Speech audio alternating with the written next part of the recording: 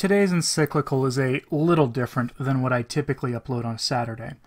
I'm not uploading this to make any claims about the state of the Church or potential violations of long-standing canon law. The encyclical today is one that had never been translated into English fully as far as I am aware, at least until a subscriber of mine provided me a link to something that they had translated themselves. So I want to thank Mr. David Rudman, who runs writelatin.org, which looks like a great website that any Catholic wanting to really understand our roots should have a look at. A link to the text of this is found in the pinned comment on YouTube and on the Sources blog for those of you who are not hearing this through YouTube. At the end, you'll notice that the final paragraph is mostly etc. statements, and another subscriber pointed me to an encyclical I actually recorded and uploaded almost a year ago that is very similar to this one that has a similar full statement at the end, as if that paragraph was almost a formulaic type of statement for, declaring something to be anathema, and I'll be quoting from that one. Now that may be an error, and if it is, feel free to let me know. Also, if this papal bull has been formally rescinded or repealed canonically, let me know and provide a link. Anyway, today's encyclical is Postquam Veras, the Cardinals of the Holy Roman Church, Constitution of Sixtus V, as of December 3rd, 1586. Translated by David Rudman on the 27th of September, 2019. About the superiority, number, order, age, and qualities of the cardinals to be created of the Holy Roman Church, and about the choice of 6 cathedral churches which are conferred upon the cardinals. Sixtus, the bishop, the servant of the servants of God, writes this to be remembered. After that true eternal pastor and bishop of the souls, Christ our Lord, for governing the universal church, which by his precious blood he had acquired, he handed over the plenitude of both heavenly and earthly power to blessed Peter, the prince of the apostles, and to him committed its alterations, in earthly matters, just as the successor on the seat of the same Peter and the true vicar of Christ, the Roman pontiff, by divine preordinance, holds the highest place of the same supreme apostolic dignity and a place in earthly matters, so also the cardinals of the Holy Roman Catholic Church, representing the persons of the holy apostles, insofar as they, or I, would minister to Christ the Savior, preaching the kingdom of God, and working the mystery for human salvation, and as counselors and coadjutors they assist, to the same pontiff, in the exercise of this sacerdotal office, and in the Catholic Church to be directed, over which he is preeminent, just as if eyes and ears, and as the noblest parts of the holy head, and as that one's chief members, ordered and constituted by the Holy Spirit, who by divine disposition in this same ecclesiastical hierarchy, as an image of that celestial one to which it corresponds, and as borne aloft to the highest rank with the same Roman pontiff, the common pastor and father, unto whom the faithful, out of all the nations and peoples, from all sides, of all kinds, of all orders, the highest, the lowest, co-breathe. In the most dire and greatest and most arduous things, they would sustain the mass and burden of such a great weight of the peoples, and for the salvation of souls, for faith, for justice, for unity, they would assiduously watch over and labor, so that in regard to the same they may apply themselves by serving the universal church, and the conveniences of the individual churches. To their council, the same pontiff may distribute things to be done. By their works and needs, and especially fruit, he may able to be, to the universal Christian Republic Commonwealth, as an ornament and pleasure in favorable times, and as a garden helpful in doubtful ones.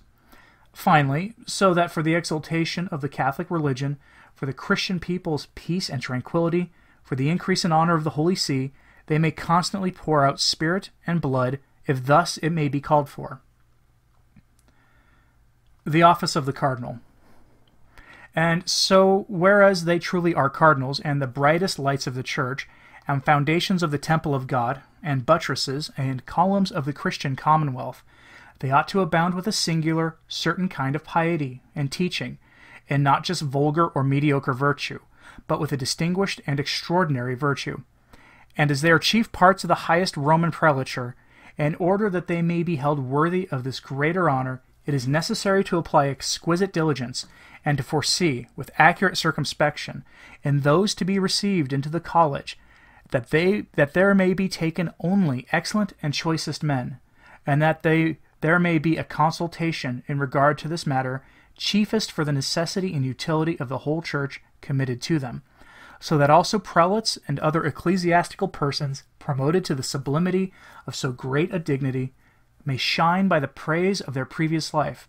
and by a certain excellence, and by the esteemed approval of their merits in the sight of others. Indeed, their life and habits ought to be as an example for others. Their words and responses like oracles, their warnings and injunctions ought to be thought of by all Christians as rules and norms of rightly living and rightly thinking. From them, as if from the wisest teachers, a form of ecclesiastical discipline is to be received, which may be diffusely propagated far and wide for confirming the customs and life of all the faithful.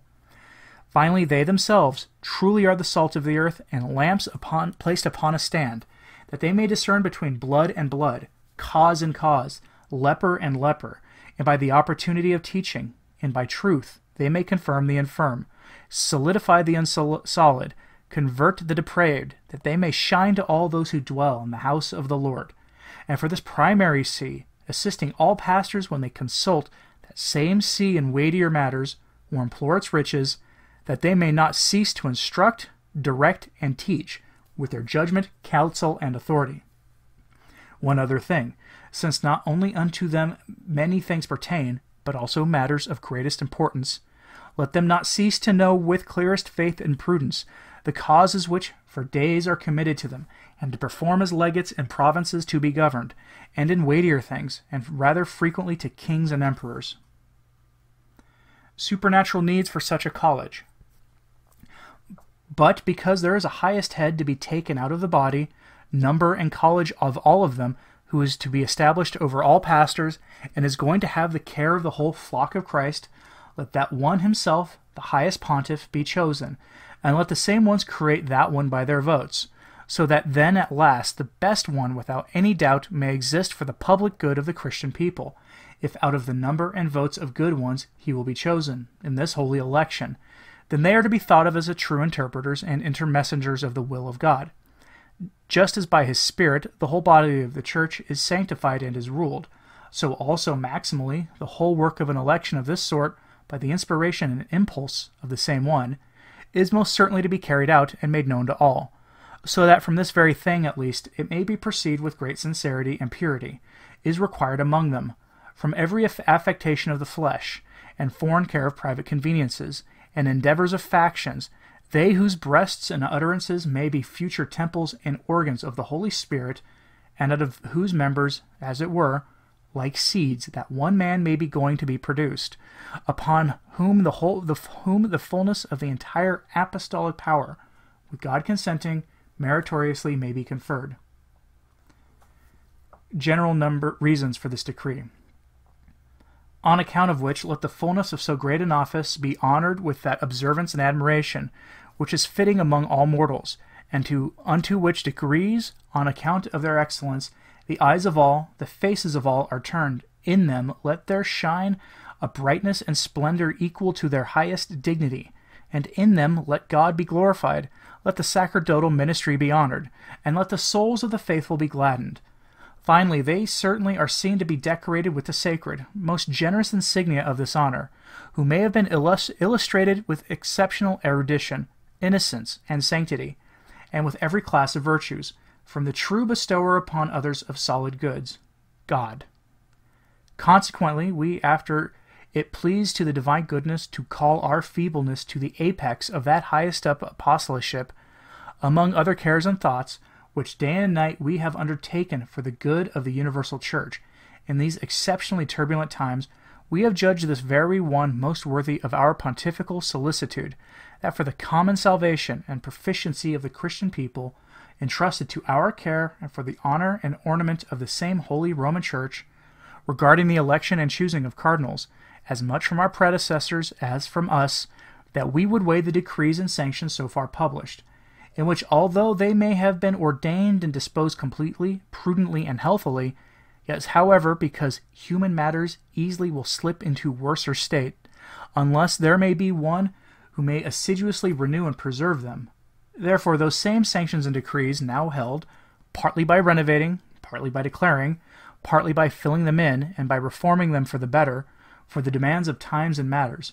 by mature deliberation with these our venerable brothers, the cardinals of the Holy Roman Church, about the counsel of those same brothers, and by unanimous consent, we have led forth this our perpetually to be valid constitution to be promulgated, by which we admonish even our very selves in so grave a matter of our office, and which we have imposed as a law upon ourselves, and indicate the same to our successors, whom we trust will not be forgetful of their duty, and to be going to render an accounting of their stewardship, sooner or later, in a strict and to be feared judgment of God, with the apostle saying, "We will all stand before the tribunal of Christ, and each and every one of us will render to God an accounting of himself." Total number of members. Firstly, therefore, since thus at the demands of times, both in quality and on occasion, there may have been a departure from that old custom of ascribing up to a certain number few men into the sacred college, and now there are more cardinals in our age than were accustomed to be elected into the same college of antiquity, then also so that according to the decree of the General Council of Trent, some account may be had of all the nations of Christianity. Then also because in the same council many weighed down frequently by old age or illnesses, which is the weakness of the human body, are not able to conveniently to suffice for so great a burden to be continuously undertaken, so that in this matter a congruent moderation may be applied, certain limits may be prescribed, and lest we should drive them back to that ancient scarcity of material in this matter, or should cheapen the honor of the matter of them, with too numerous and superfluous a number, we ourselves saw and experienced when we were in the lower offices, and so that the figure of the old synagogue may respond to the truth of the Holy and Apostolic Church, we, wishing to follow the command of the Lord, made unto Moses about 70 men to be gathered from amongst the elders of Israel, whom he had known to be the people's old men and teachers, so that they might bear with him the burden of the people, and so that he himself would not be weighed down alone, and upon whom, having been led to the door of the tabernacle, the Spirit rested, with the Lord speaking. About the counsel of our brother preachers, we perpetually establish and ordain that into the hereafter, with a numbered all the episcopal, sacerdotal, and diaconal cardinals of whatsoever order, who now are and to will be created in the future, that altogether shall at no time ever exceed the number of 70, and such number shall not be increased for any pretext, occasion, or cause, even most urgent, that if it will have happened that one or more than one by us, or by the Roman pontiff existing at that time in the future, either to be chosen or to be pronounced as a cardinal, we decree that an election, creation, and pronouncement of this type to be going to be null, bankrupt, and void, and to be thought to be, and that no right is acquired thus by the chosen one or ones, whether the title is in reality or in name only. Neither that any one of them is to be held for a cardinal, or to be able for owing to be reputed as a cardinal, nor that the stated election, creation, and pronouncement from the beginning to be valid, and made beyond the number, if afterwards, with one or more cardinals dying, to the prescribed number, the same college may be returned, and on account of which things, retroactively to make good, but as from the beginning. Thus from them onward perpetually it, the decree, to be of no assistance or importance. Numbers of each rank. Since indeed, now then, from the earliest times, even for the apostles, the order of deacons is recognized as having been instituted unto serving and ministering in the church, by the great providence of God, and by the variation of times, was accustomed to be a number now more, now less, thus so that the deacons were sometimes 7, now again 14, and occasionally indeed 10 and 8. Yet, however, at this time, on account of the small number of them, then also on account of the absence of them from the Roman Curia, so greatly few are found, so that they are not able to fulfill their office, but rather more frequently presbyterial cardinals are forced to minister and assist in the place of deacons, against the instructions of the fathers and of the Pope. With regard to which we establish that from the aforesaid number of cardinals, 14 deacons, and all the rest, besides the 6 bishops, may be presbyters, and ought to be. Age and holy orders requirement. Neither after this anyone to be able to be assumed into a cardinal deacon, unless he will have constituted in at least the 20th year of his age, that so that completely within a year he may attain to the holy order of the diaconate, and ought to be promoted. Otherwise, if with a year elapsed to the sacred order of the diaconate, he will have not been promoted, that by that very thing, not only in consistotorial matters, but in all other acts and businesses of cardinals he may exist deprived, and that may lack from active and passive voice in an election, which also is, according to the constitution published by our predecessor, Pope Pius IV of blessed memory, regarding the reformation of the conclave. Retention of some of the diaconal rank. But let the number of deacons, thus predefined by perpetually retained, and let the deacons always remain in the same order, and if any one of them, out of the fervor of devotion, will have been promoted to the order of the presbyterate, that however always in the same order of the diaconate, they may always officially minister, and may hold their place among the cardinal deacons, until from cardinals newly to be created or chosen, other deacons may complete the aforesaid number, and into their place may be subrogated and substituted, into which case the older deacons promoted to the order of the presbyterate are able to transition into cardinal presbyters, and among them to sit and be co-numbered. Succession of cathedral churches and cardinal episcopates.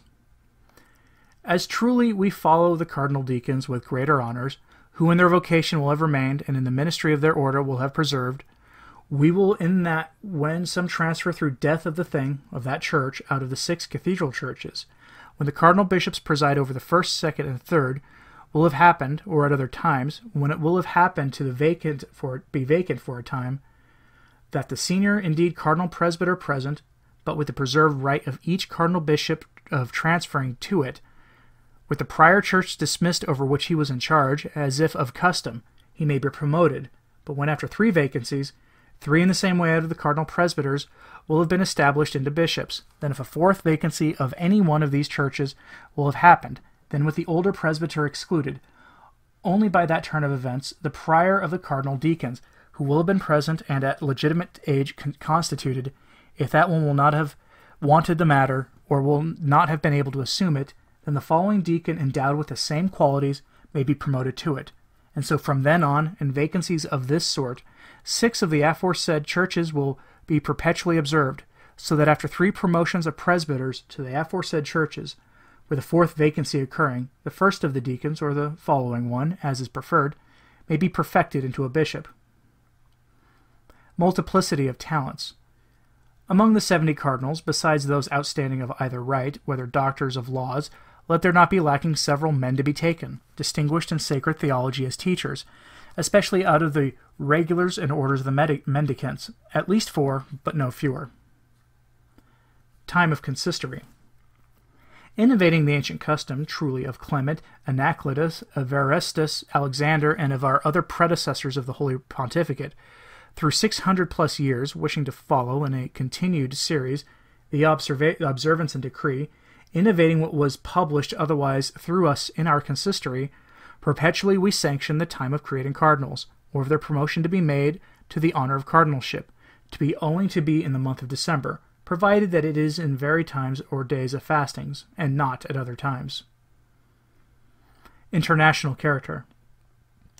But in order that the same cardinals in the regime of the universal church may be able to be usefully assist us or the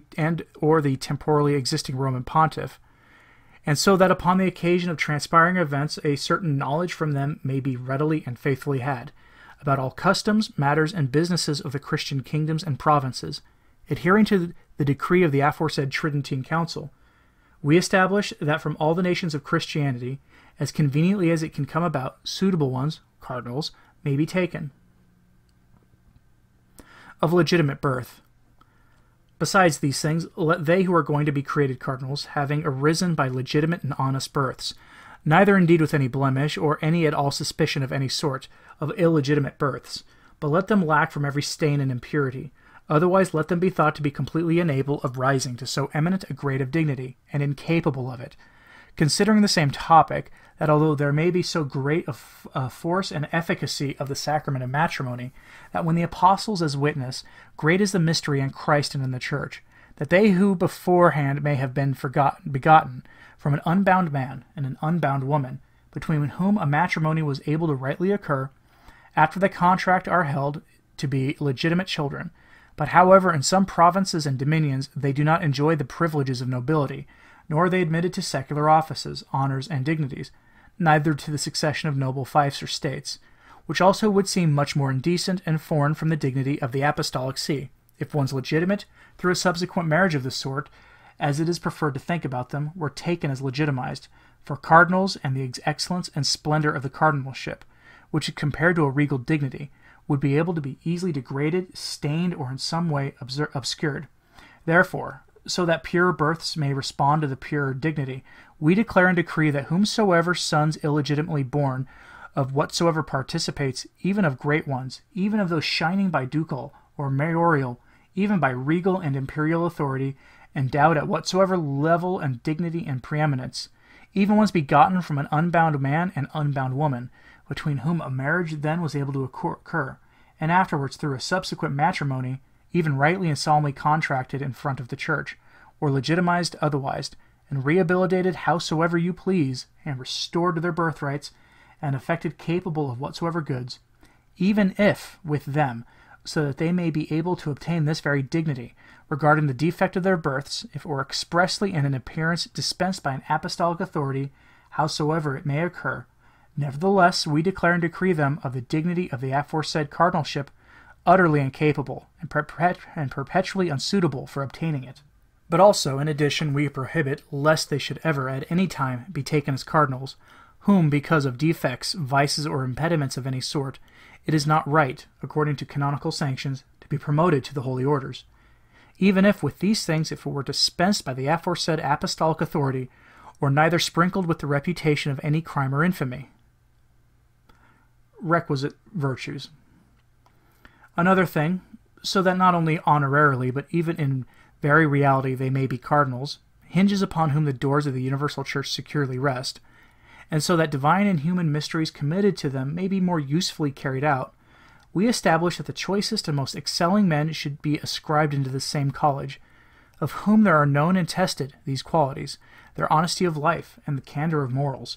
and ready teaching and education, and incredible piety, and ardent endeavor, and zeal for the salvation of souls, and sincere faith, and counsels to be given, and integrity and singular prudence in matters to be undertaken, and constancy, and authority, and other qualities required by right, as much for the very Pope as for the universal college. Office climbers. And moving on, lest men clearly rough and unskilled in sacred things and unaware of ecclesiastical functions, like guests and travelers in the house of God, should suddenly be perfected to an office of such sort, according to the decree sanctioned long ago by us in our aforesaid consistory, which equally we innovated from the series of these things, we strictly interdict, lest anyone should be able to be assumed, in any respect whatever, to the honor of the cardinalship, except he who will have borne a clerical tonsure, having been previously marked with clerical character, and been constituted in the 4 minor orders, possessed for at least a year. Parents. But whereas the ones to be promoted to an honor so greatly sublime ought to be exceedingly eminent, beyond others, in every virtue, and especially in the praise of their chastity, he who at another time is recognized to have received sons, even legitimate ones, from his wife may be unable to provide pure testimony of his continence, and a father is born toward his sons by natural affection, by a certain too great propensity. Let it be worried lest, on account of these things, distracted by the various businesses of his own house, and by the complex care of children, he should either negligently treat the business of the church entrusted to him, or less solicitously and faithfully than what is equal to the job, so that the rights of the same church may be safeguarded. We prohibit lest anyone who may have a child, or children of either sex, even received from a legitimate marriage, or a nephew, or nephews from them, shall be able to be promoted or assumed in any respect whatsoever into a cardinal. Moreover, so that we may amputate any stimulus to factions and the opportunities of rivalries, out of this holy gathering, as much as in the Lord we are able, approving the decree of our predecessor of holy memory, Pope Julius III, published upon the topic of one such holy consistory, and declaring similarly, we perpetually interdict, lest at any time after this there should be taken for a cardinal of the same Holy Roman Catholic Church, someone who may exist as a blood brother on either side, from either parent in the matter, of some other living cardinal, thus so that at the same time 2 blood brothers in the same college may not ever be able to occur in any respect whatever. Furthermore, extending the same decree and amplifying it, we prohibit also lest with any living cousin, whether of a paternal brother, paternal sister, or maternal sibling, another cousin, whether of a paternal brother, paternal sister, or maternal sibling, of him may be able to be promoted to the cardinalship. Nepotism. But by any equal reason we sanction lest there should be able to be assumed into a cardinal, a nephew, with a cardinal paternal relative, or uncle, living, of either his brother or sister, nor again conversely, the fatherly relative or uncle, with a cardinal nephew existing of that man, from either his brother or sister, nor finally any other man, who by so much as the first or second grade of foreign consanguinity may be conjoined to a living cardinal, as long as he may yet have been alive. Thus it is that all those individually aforesaid, so much of father having sons or nephews as blood brothers, paternal cousins, maternal cousins, a paternal relative and uncle, or a nephew by a brother or sister, and whosoever as stated above may be conjoined at the first or second grade, with another corresponding cardinal living, let them all be deemed unsuitable for the cardinalship, and thus incapable of it. Neither let any one out of them be able to be created a cardinal. Neither against this prohibition, even for whatsoever even most urgent cause, let it be permitted to be dispensed with, and no less let the election, creation, and pronouncement of cardinals in this manner against the present prohibition or interdict, by that very thing be null, bankrupt, and void, whether made or just attempted. With all these things followed, then let it be of no help or importance. Requisite visit to the Holy See.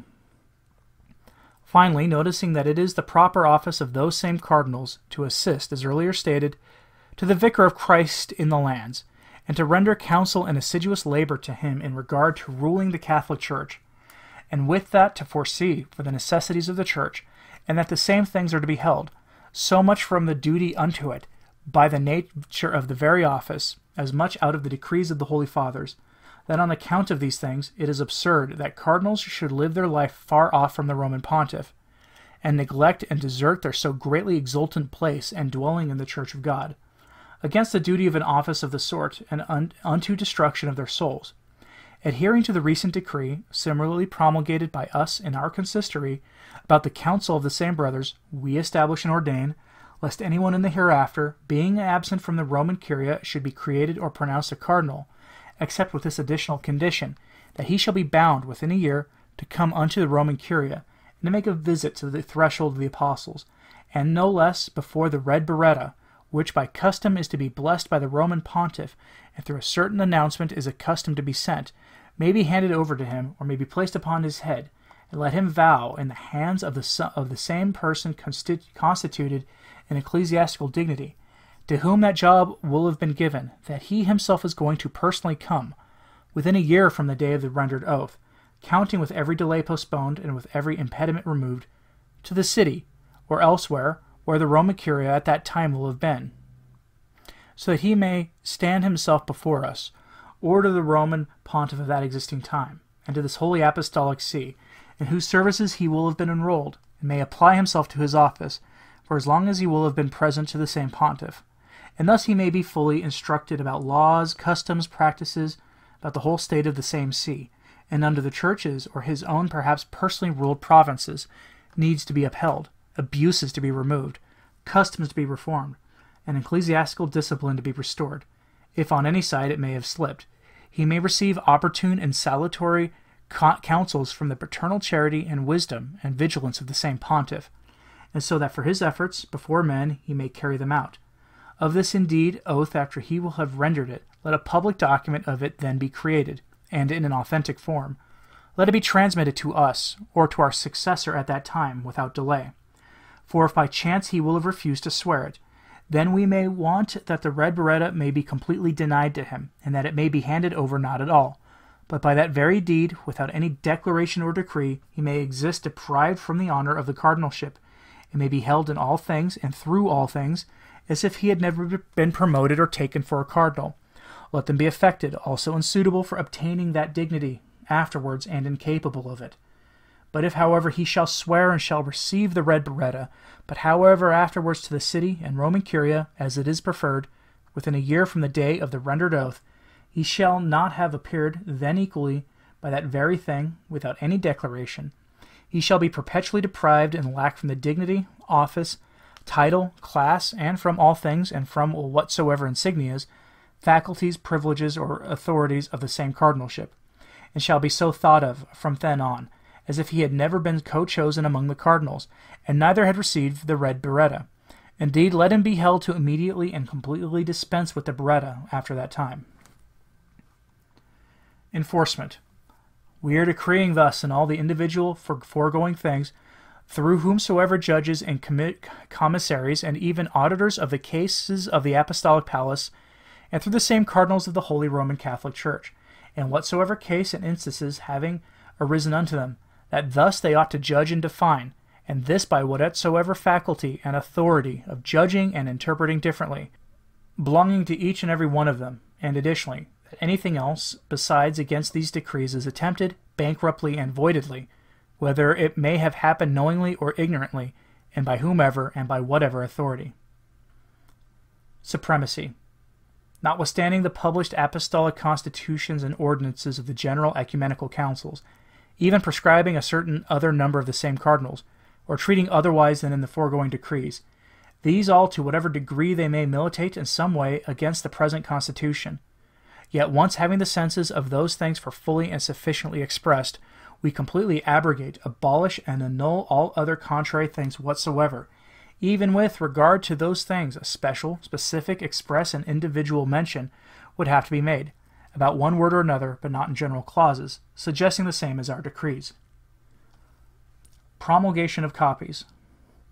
Another thing, as the present letters become known to all, we command that those be published in the accustomed way, and affixed therein, to the doors of the Lateran and of the basilicas of the Prince of the Apostles round about the city, and of the Apostolic Chancel, and in front of the Campe Flore, and through some space of time to be displayed, and with them having been taken down, that the examples of them to be left in the archive of that same place. And we wish that, from the translations and copies of those, once written down by the hand of some notary public, and ratified by the seal of a prelate or person constituted in ecclesiastical dignity, that both in a judgment and outside of it,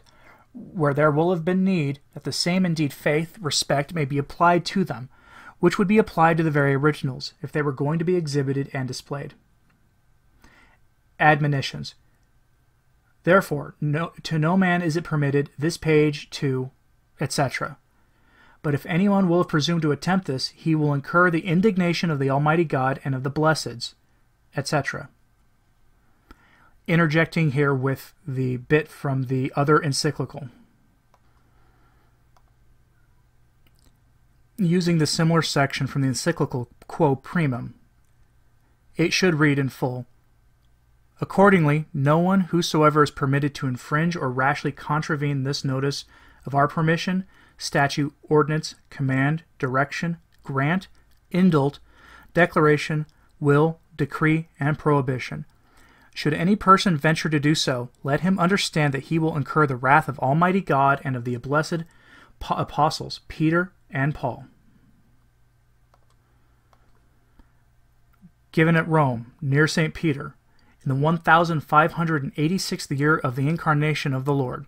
the third day before the nones of December, in the second year of our pontificate. Signed, Sixtus V, Bishop of the Catholic Church,